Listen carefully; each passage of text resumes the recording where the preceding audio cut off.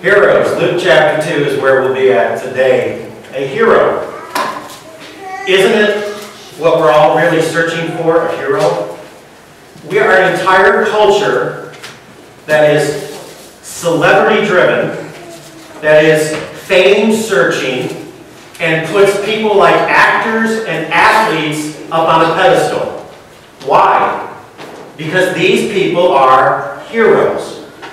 But the strange reality of it is this, that most of these people I just described, musicians, athletes, actors, most of these people, you would never leave them alone in a motel room with your daughter. Most of these same people, you do not want your son to emulate their character in his life. And most of these people, most of their lives will not end that greatly. If you've lived long enough, you know how so many musicians' lives, and you've seen so many athletes who made millions, hundreds of millions of dollars have to file bankruptcy in their life. We've seen so many of these celebrity marriages break apart because you buy those magazines when no one's looking. We've seen them all break apart. The reality is this, that most of the people we hold up in our culture as a hero are not people we want our kids to act like or be alone with. And most of them, we know. You know how Miley Cyrus's life is going to end. You know the words rehab and divorce and addiction. You know that's going to be mentioned in her biography at the end of her life. So what is a hero? Well, if you're taking notes, we're going to give you something each week. But this week, a hero is a person who is focused on greater things than themselves. Someone who's focused on something greater than just themselves. You see, anyone can focus on us, on me. We love me. We can't wait to get me some me and to spend time with me. We're always on our mind. We're always thinking about what we're going to eat today. Some of you right now, you're thinking about that right now. As soon as Pastor gets done, I hope he gets done. I come to 9 o'clock because I get out early and beat the Methodists in the cafeteria. We're focusing on what we're going to wear, what we're going to be doing for Christmas season. It is easy to focus and please us. Young people, you want to be radically different? Okay, this isn't even a God thing.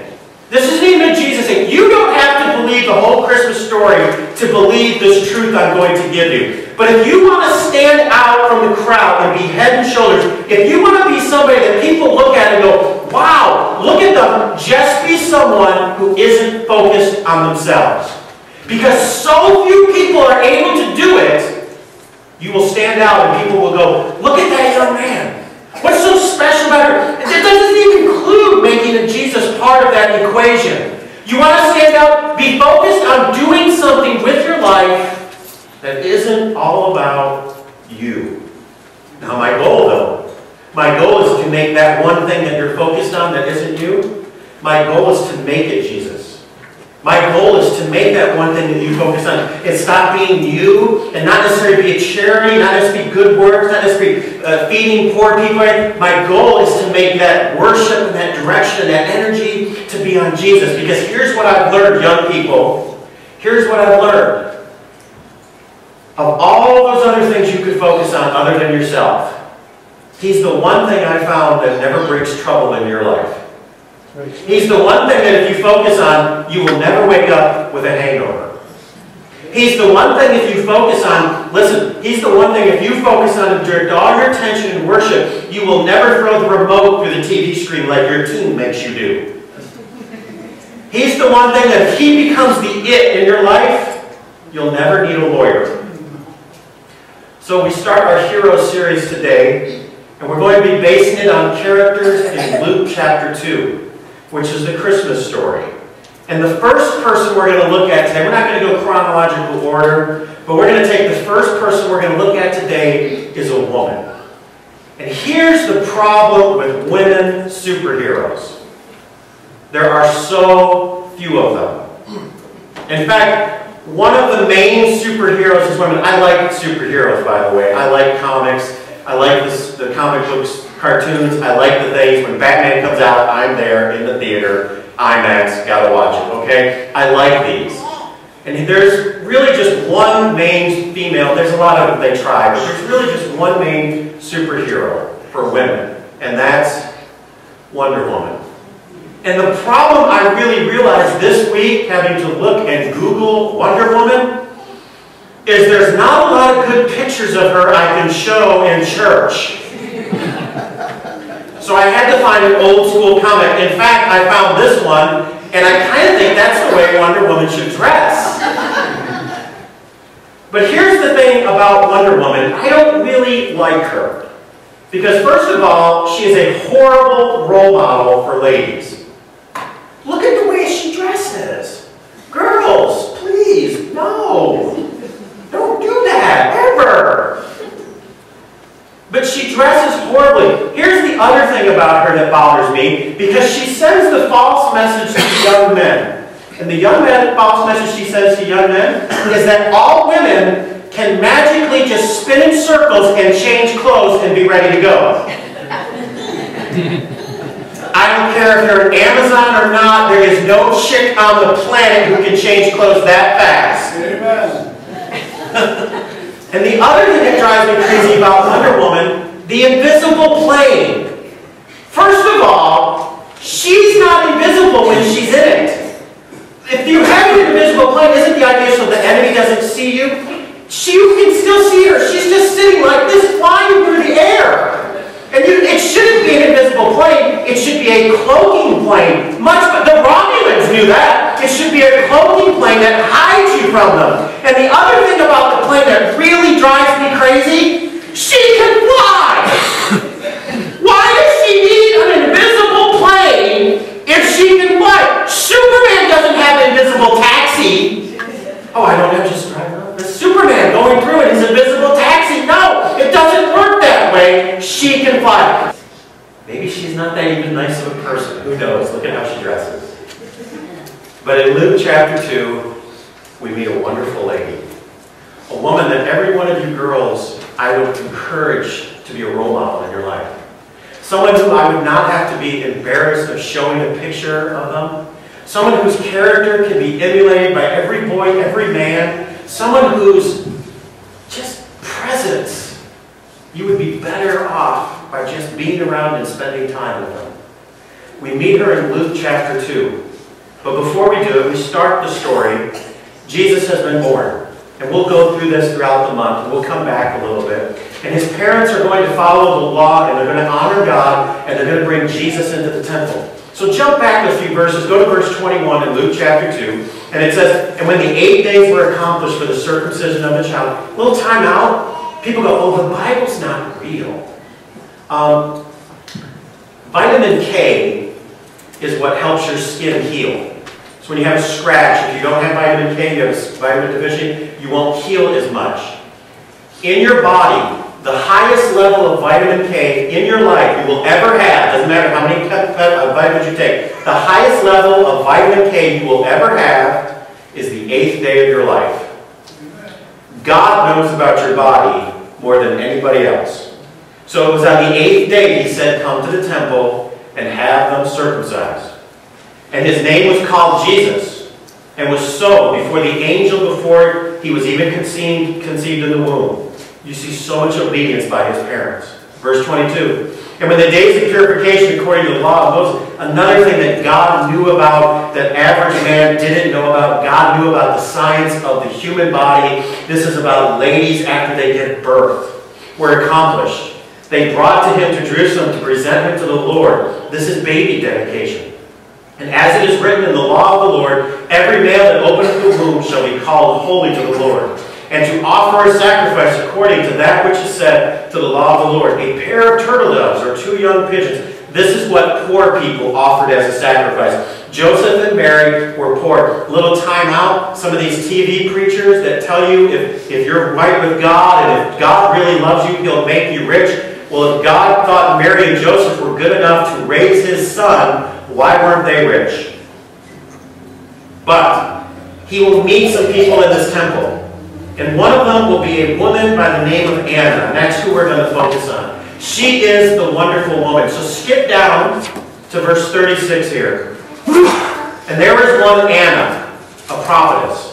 Now a prophet, or a prophetess, as a female version of it, had basically 2 types of jobs. There were 2 types of prophet. A prophet was someone who foretold the future. And that's what most people think when they hear prophet. But a prophet was also someone who told God's truth.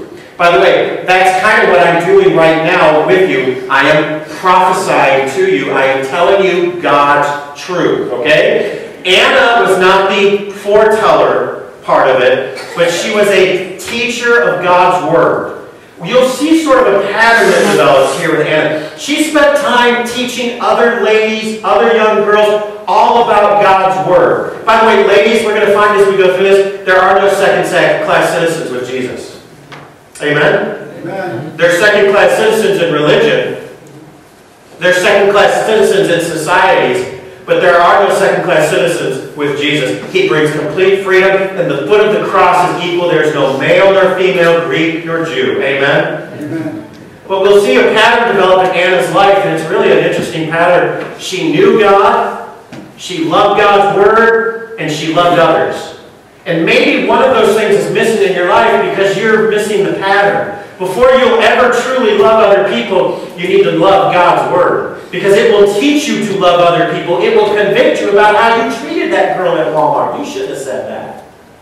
And before you love God's Word, you have to love and know God. Maybe you're having a little bit difficulty loving your wife, loving your father, loving your neighbor, loving your in-laws. Maybe it's because you don't love God's Word, and maybe the chain reaction is taking place because you don't know or love God. Little convicting, huh? Yeah. Let's continue in verse 36. Let's find out some things about this wonderful lady. The daughter of Peniel, the tribe of Asher. She was of great age. Okay, she was old. Some of you, every now and then I say that to old people, and they go, oh, don't call us old. The Bible calls you old. It's a badge of honor. If you're here and you're over 55, you're old. If you've got an ARP card, you're old. You say, oh, Pastor Steve, you've outlived all your enemies. Wear it and enjoy it. You're aging. Amen. So you're like, I can't believe you said that. Okay, that's my one crazy thing for the day. All right. And lived, now what should it say about her? And lived with her husband 7 years from her virginity. All right, she was married for 7 years from her youth. And something happens. Verse 37. And she was a widow for about 84 years. If I read in the King James, if you have another translation, it says it for you, 84 years. She was 84 years old. So let's sort of do some math here. Let's say in this culture, she probably was younger, but let's say she was 16 when she got married. And then she was with her husband for 7 years, and then he died. That puts her at about 23 years old when her husband dies. And here she's 84 now. So even conservatively estimating, we're talking about 60 years without her husband. 60 years as a widow. And right there at the point of her life, she has a choice to make.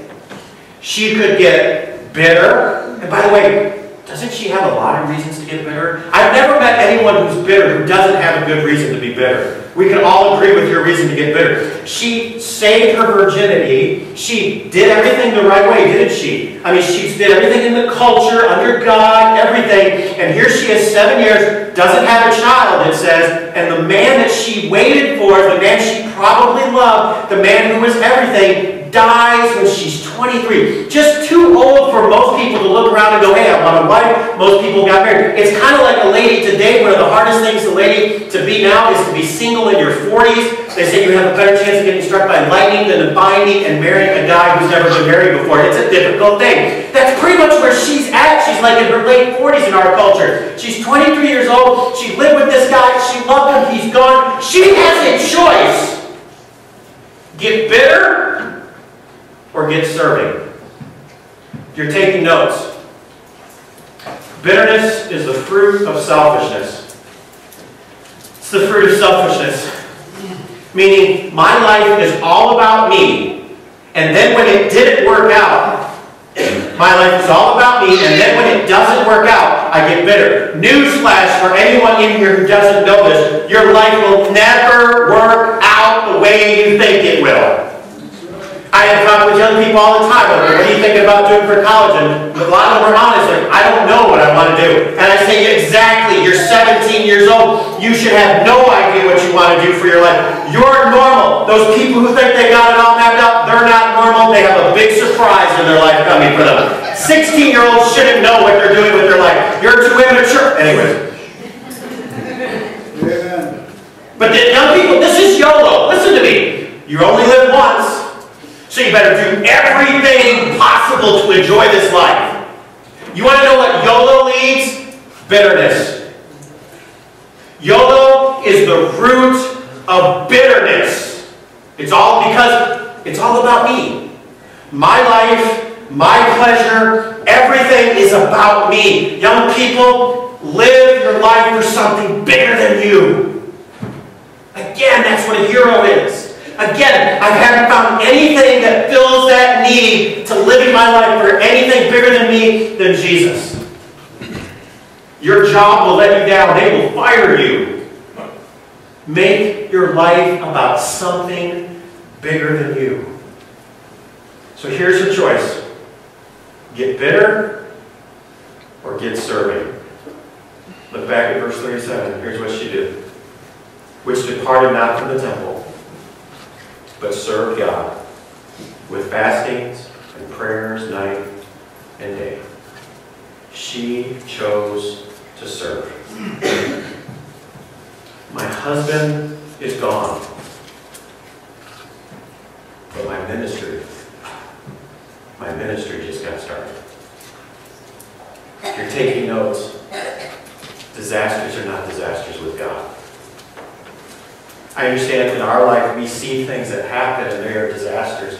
And listen, I have no right to tell you to get over your pain or the issues that you struggle with. You may have gone through pain that I've never gone through, and if we sat and told each other our life stories, I'll just give that to you. Yours is worse than my Leave It to Beaver childhood. I get that. You have all of that. But let me just say this to you. With God, though, even the most difficult things in your life are not disasters. Who ministers to former addicts better? Former addicts. You're in here, you come to church and you feel bad. I got to ask you if I was divorced when I was younger. Not even everybody really knows this, but I was divorced when I was younger. You know who's one of the best persons to talk to young couples about why not to? Or maybe young people about maybe not choosing the mate you chose and how you went about it. You know who that is? You. Because see, I can get up here and talk to these kids about divorce and all this other stuff, and don't do this, don't do that, blah, blah, blah, right? But you can get up and just simply tell your story and everything you learned about it. And see, at that moment, you thought it was a disaster. And can I just really go even a little bit further? People who have lost close loved ones. I mean, some of you have lost children. That's huge. Who ministers to people who have lost close loved ones better than other people who have gone through it? You see, at that moment you went through it, maybe it was a disaster in your life. And Anna's life was never changed. But disasters are not disasters with God. At that moment, her ministry began. She begins serving and living in the temple. And she comes in, part of the story, just after Simon blesses Jesus, just after Simon talks to Mary and Joseph holding the baby, and watch what she gets to be part of. Because of her faithfulness, she gets to experience this in verse 38. And she, coming in the instant, gave thanks likewise unto the Lord, and spake to him all that looked up for the redemption of Jerusalem. The English Standard says this, and coming up at that hour she began to give thanks to God and to speak to him, to all who were waiting for the redemption of Jerusalem. The Bible doesn't say this, but I know old ladies. It doesn't say this, I know old ladies, I know she held that baby. You cannot bring a baby around old ladies and they will hold them. I know she kissed that baby. She was here waiting for the Messiah. She knew the Old Testament. She knew the times were coming together, that God was going to present the Messiah. She knew who Jesus was. We are going to find in this story, there's a lot of people who were searching. The wise men didn't just go, hey, there's a star. Let's find it. No, putting together all the pieces of the Old Testament, all the prophecies, they all pointed to Jesus was going to be born. It started in Genesis 3:15. God had this plan. It wasn't an accident. See, Pastor, how do you know the Bible? How can you trust the Bible? I put together all of this. 40 different authors, thousands of years apart, and it all works together and points to one thing, that God sent His Son for you, and it wasn't an accident, it was planned so that He could redeem you from sin. That is just too unbelievable to work together. I've been in enough church meetings to know people can't get along that well. Amen. Anna is a hero. And why? I'll give you 2 reasons why Anna was a hero today. Number 1, relationships did not define her worth. Listen, especially young girls, relationships are part of your story. People who we loved, people who we lost. But Anna could have let this been known about her. The widow. That could have been her title. That could have been what defined Anna. Oh, she's the widow. But her relationship with her husband, the tragedy that took place, did not define who she was. Her relationship was great, but what was even greater in her life was her relationship with God. Do you understand this, young girls? Your value is not determined by what boy or even your father thinks about you. It has already been determined by what your heavenly Father thinks about you. He thinks big, tall, short, fat, wide, talent, no talent, black, white, red, yellow, green, whatever you are. He thinks that you were worthy enough to send His Son to die on the cross for you. Relationships do not determine your value, girls. Anna was a hero, and they didn't define her. Let me give you some relationship truths. First, relationships do not bring fulfillment. That's why people run from person to person, relationship to relationship, trying to find fulfillment. Relationships will never bring you fulfillment. Until you are complete, all you're going to do is go around messing up other people. In fact, can I give you this one public service announcement for why you and your wife and husband should stay married? Because all you're going to do is get divorced, and you're going to find 2 other people and make them miserable. Do the world the favor, and let's limit the amount of people that are miserable and keep it to just 2. Relationships do not bring fulfillment. Secondly, relationships do not bring intimacy. As we've said before, exclusivity creates intimacy. Less people. Parents, if this is true, maybe we should push back all of the love relationships in our children's lives. Maybe we push all that back and push back all the physical and the emotional intimacy. Say, well, my daughter's dating in junior high. Well, I would rather my daughter start dating like older high school, maybe college, when she's a little more mature and ready. I'd rather my son be dating and be in a more strict relationship when he's in college and he's more mature to make better decisions. Because if he's breaking up, walk with me. If he's dating and breaking up in junior high, dating and breaking up, oh, this relationship doesn't work out, I'm pitching it, going out. And then we wonder why when we get like 25 and we get married, well, this doesn't work, and I'm ditching it, and I'm moving on. Why? Because we've established a pattern of relationships don't work, leave them. That was pretty good. And number 3, this one will surprise you. Relationships bring happiness. Now maybe that surprises you, but relationships do bring happiness. But here's the thing about happiness. It's fleeting. It comes and it goes. Every marriage, every relationship has its good days. But get this. This is so profound. This is like the best thing you're going to hear all day, maybe all week, is this. The biggest mistakes in your life will be in the pursuit of happiness. The biggest mistakes you will make is making me happy. You'll leave your family. You'll destroy your kids. Why? Well, I want to be happy.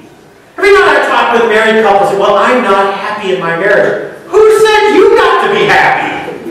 I mean, none of us are happy. Why do you think you're so special you get to be happy? Marriage isn't about happiness. Marriage is about raising a family and children. Amen? You can be happy when you die. You'll get high. You'll get these conditions. Why? Because I want to be happy now. And listen, it's got to be good. So many millions of people are doing it every day. You'll get into crushing debt. Because at that moment, you'll buy a piece of plastic with a piece of plastic, and then you'll still be paying on it when it's in the garbage heap. Why? Because you have to have it. I want to be happy, Pastor Steve.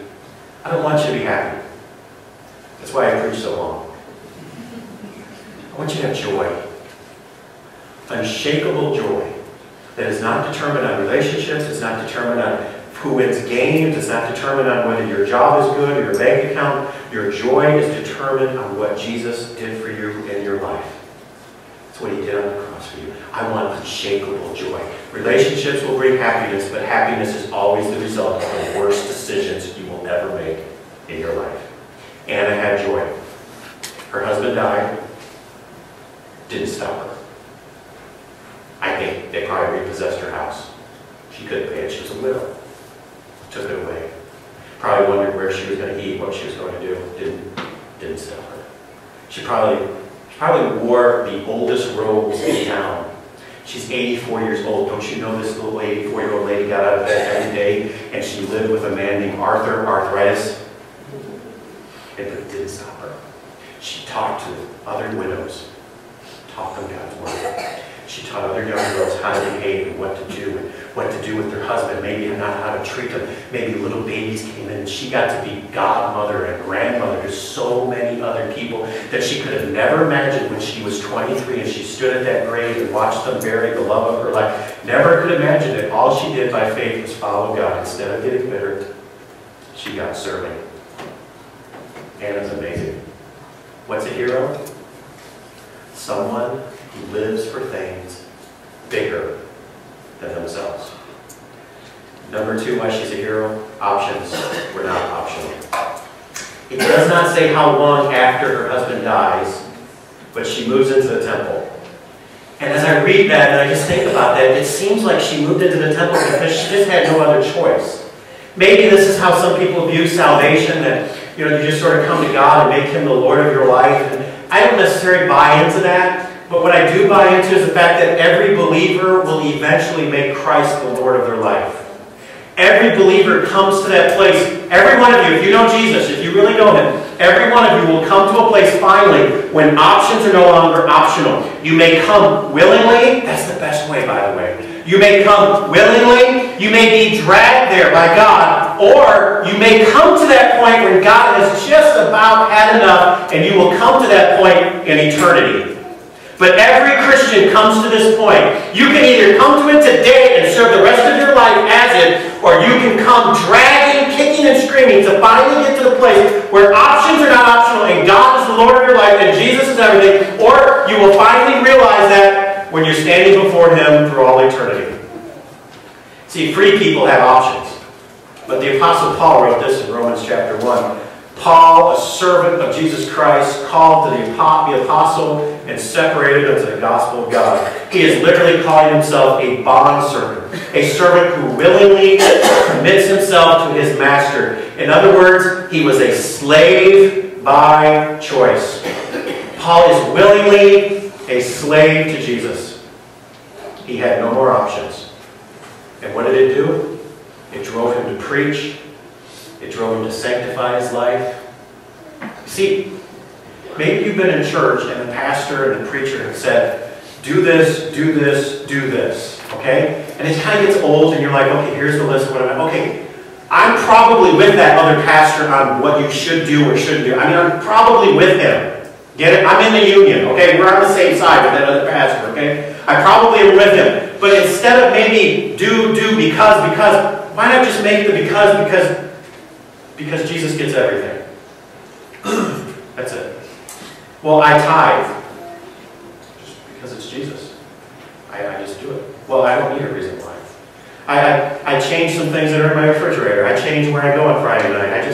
Well, why don't you get high? Why don't you live with your girlfriend? Why don't you do this? Why don't you get involved in this? Because it's just not what Jesus wants. My daughter asked a really cute question when we were driving. She goes, "What's gambling?" And I just said, "It's bad, don't do it." And then we told her a little bit more about what it is and everything. But you know what? That's when there's no options. I don't need to know why, all the reasons and everything. I just I want to make Jesus happy. He's my Lord. I mean, if he told me to only wear plaid the rest of my life, I'd wear plaid. I'd look like I'm Scottish. I'd just wear plaid. But the great thing about it is he'd never tell me to do something that stupid. Now, if somebody would get your life right, you'd start rooting for the Steelers. But anyway. My options. A person without options loves his good master. A person without options loves his good master. So you're going to serve something. Visa? Drugs? Is your master going to be sex? Is your master going to be your house payment? Is your master going to be your job? Young men, will your master be your wife? You're going to serve somebody and something. Why not pick a master who is good and loves you and is looking out for you and wants only the best? That's called being blessed. So what are my options as a believer? Simply what Paul said. Tell the world. Be willing to serve. So you think maybe to tell people about Jesus you have to take a class and get a doctorate degree. No, just tell them what happened to you. If you were living your life and everything, you realized that something was missing and you heard about this and a friend talked with you at work, or you came to church because your wife drugged you and you finally know everything and you realized you were a sinner. Maybe your story's like mine. Man, I didn't want to go to hell and I was raised in a good Christian home and everything, and I was a young age, got down on my knees and asked Christ to come into my heart and be my Lord and Savior. I just evangelized you. I just told you about Jesus. It's not that difficult. You don't even have to know a Bible verse, but it's good to know John 3:16 if anything. Now it's simply this. Someone has accurately said evangelism is one beggar telling another beggar where they can get bread. And then just be willing. God, you want me to go to Africa? All right. Look at me, God. I am not good for the sun. Look at this. I am the whitest white dude you will ever meet. Seriously, watch me jump. It is bad. God, you want me in Africa? I'll be in Africa. You want me in Illinois? I'll be in Illinois. You want me to do? I'll do this. You want me to be a lawyer, God? I'll be a lawyer, because God knows we need at least one out of this one.